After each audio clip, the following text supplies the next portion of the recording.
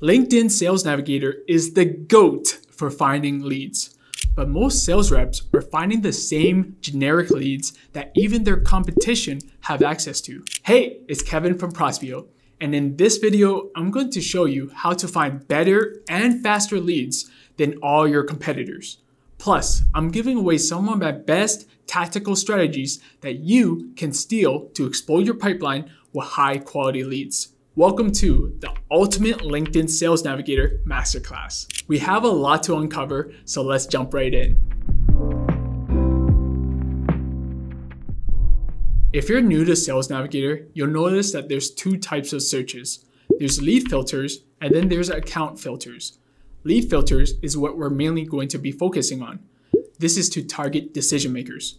And account filters is to target specific companies.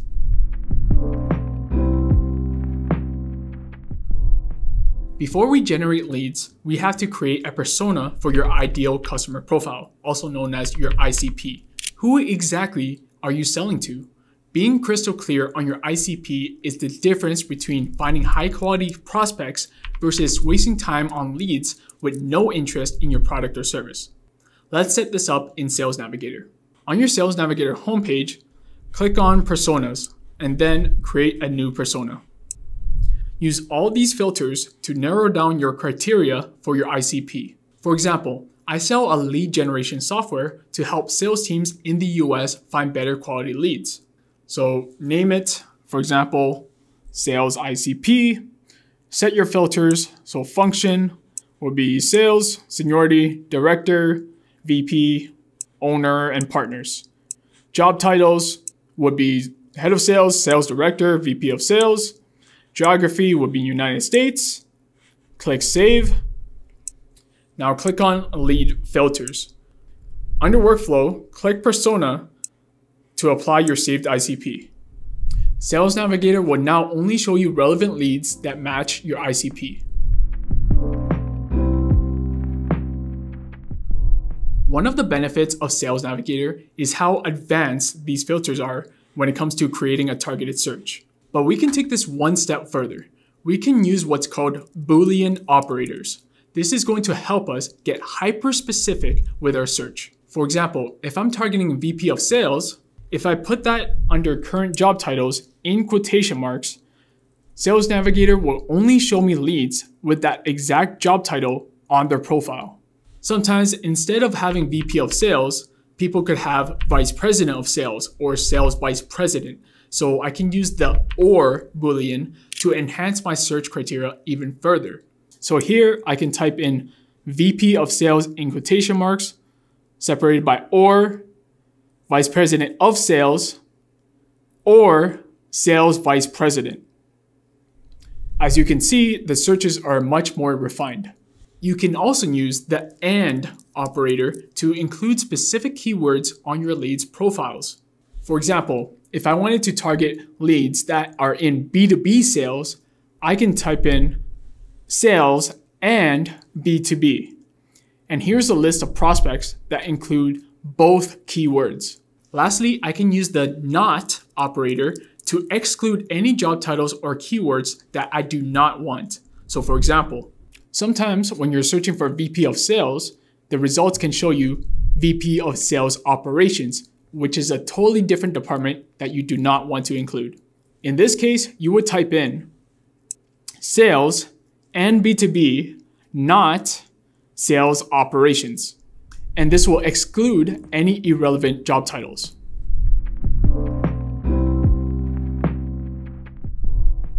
Another filter I like to highlight would be recent updates. So any leads who have changed jobs in the past 90 days or posted on LinkedIn in the past 30 days can be filtered here. If you mark off these boxes, LinkedIn will only show you leads who meet that criteria. For example, if a lead has changed jobs or was promoted to a decision maker, this is a great conversation starter for personalized outreach. Similarly, if a lead has recently posted on LinkedIn, likely that means that they're active. And if they mention a problem that you can solve, then you can reach out with perfect timing.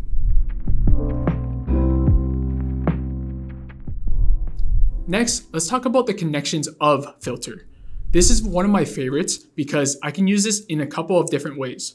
First, you can type in the name of someone on your sales teams. For example, maybe this person has moved on to a different department and now you can overtake their leads and move them into your pipeline. You're going to get a list of all their connections that meet your criteria. So now you can either ask Matt for a warm introduction or reference, hey, I'm an associate of Matt and I'm here to take over your account, or whatever the case might be. And the second way I like to use this filter is kind of cheeky, but it works. Start connecting with some of your competitors on LinkedIn. Once they accept your request, you can now type their name under this box.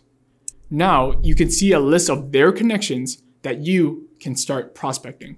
So a sample outreach message you can send is, hi name, I noticed that your company is still using competitors' names software to find leads. Given your company's recent growth, you might be facing specific challenge. Our solution has helped companies like Client X achieve specific result. Is this something your team is looking to solve?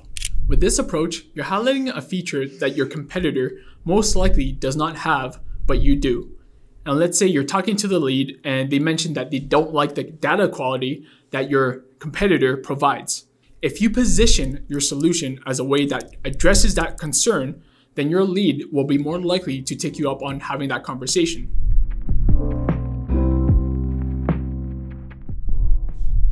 So once you have your lead list built out, I recommend clicking on Save Searches to get notified of new results at the top.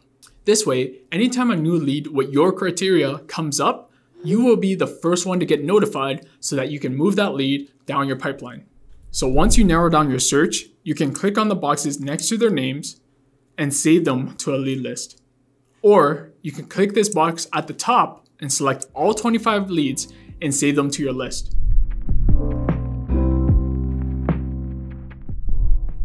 Here's a bonus tip to make new sales from previous customers. If you had previous clients in the past who were happy and satisfied with your product or service, add them to a lead list in Sales Navigator.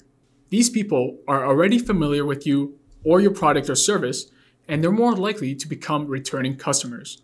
So on Sales Navigator, click on Leads at the top and go to your list of past clients. Click on Change Jobs in the past 90 days. So whenever one of your clients has changed jobs, you'll see them on this list. And then you can reach out to them. So for example, if I see that Sue has recently been hired at a new company, I can use this as a conversation starter. So I could say something along the lines of, hey Sue, congrats on the new role at company name. It was a pleasure working with you at previous company. If, insert whatever solution you have, is top of mind again, I would be happy to share a few quick ideas. I'd love to collaborate with you again if that's something worth exploring. So this is a great way to capitalize on making new sales from old customers. You can even take this one step further. If there was a lead that you had a good conversation with, whether you're messaging, maybe you've called them, maybe you had a meeting with them, add all these people to a lead list. It doesn't matter if they haven't bought from you, but just keep them in this list. And every 2 weeks, I recommend checking whether or not they have changed jobs or changed roles. This way, you can do a similar outreach approach. Maybe back then, it wasn't the right timing. Maybe it wasn't relevant. Maybe they didn't have to face that specific problem yet. So check in every so often and start a conversation with them and see whether or not this is now the perfect time.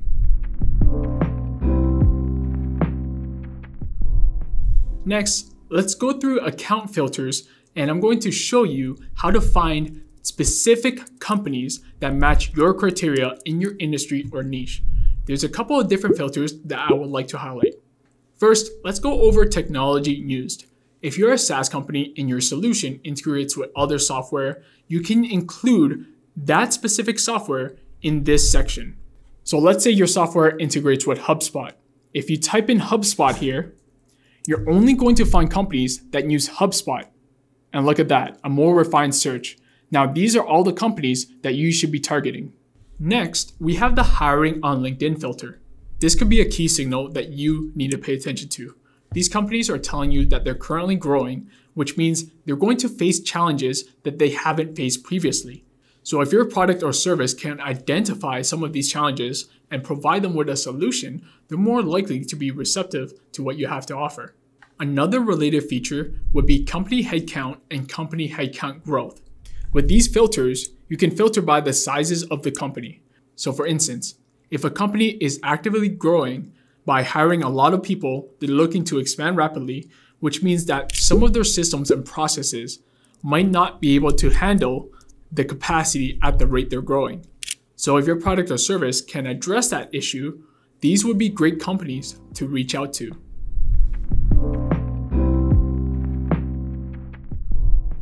Next, I'm going to show you 5 steps to find decision makers from these companies. So let's say you have a recruiting agency and you're looking to target marketing startups in the US who are actively hiring. For these filters, this is what we would choose. Company headcount would be 1 to 10 or 11 to 50 because they're startups, they're small.